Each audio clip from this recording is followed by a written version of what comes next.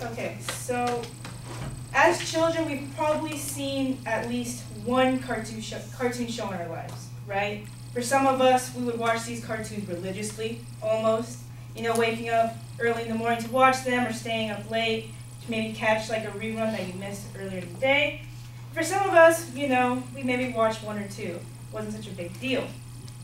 Now that we're adults, we really don't watch cartoons anymore, or maybe you don't pay attention to them. But the format for cartoons nowadays is sort of changing. Some people think it's worse. Some people think it's dumb, you know. For example, like SpongeBob. Some people think that, you know, it's just kind of lost its touch. And the newer cartoons are the same. But I don't think that's true. I think cartoons are changing and evolving in a really good way. Not only like comedy-wise, but story-wise and like when it comes to representation. Things that maybe we didn't see as a kid. You know, so like I don't really think that cartoons are declining in quality, but rather I think that they're increasing in quality. For example, there's a lot more representation in cartoons these days. Like Steven Universe has a lot of like same-sex couples, same-sex attraction, bisexuality, you know, things that challenge gender norms that we wouldn't have seen as a kid unless it was made fun of as a joke. But now it's used in a serious context in a more like casual way of introducing it. It's not like, oh my god, these characters, they're not straight. It's more like, hey, these characters aren't straight, and that's okay. And for kids that are growing up sort of questioning whether or not, you know, if they are straight or maybe they're gay or bisexual or whatever, it really does help to see someone that they can relate to in the media. Or let's say like another example would be Legend of Korra, who at the ending ended up having, the main character, Korra, ended up having a same-sex relationship with another woman, which has never really been done before at all. And nowadays there's more of a character, there's a higher chance that you'll find a character that you can relate to, or maybe that you start to look like. Because now characters like, again, Steven Universe, they have a wide variety of body types, ethnicities, you know, things that you wouldn't have seen back in the day.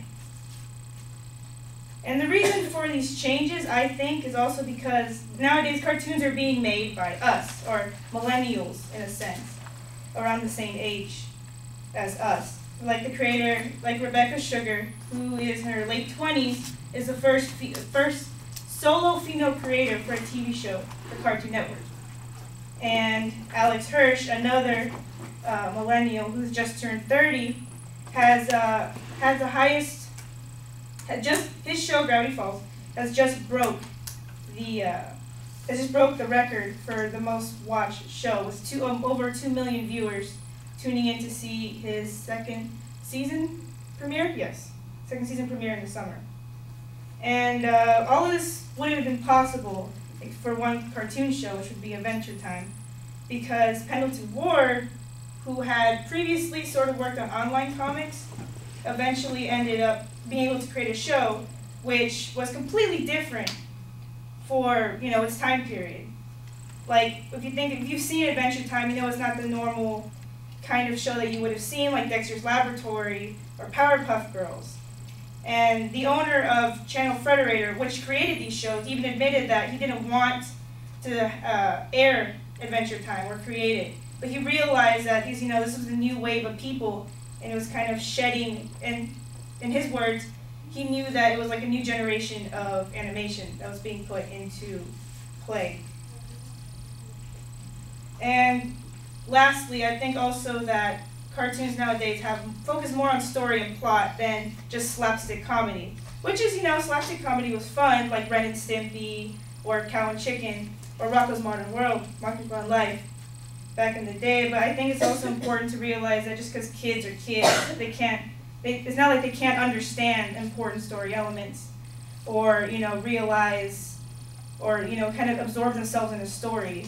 They can be entertained more than just fart jokes and stuff like that.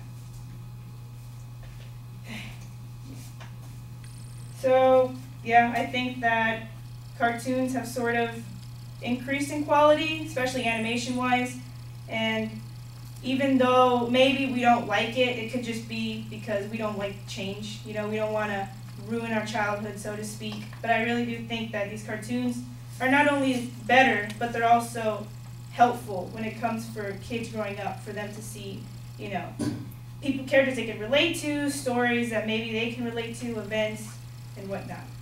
So yeah, thank you for listening.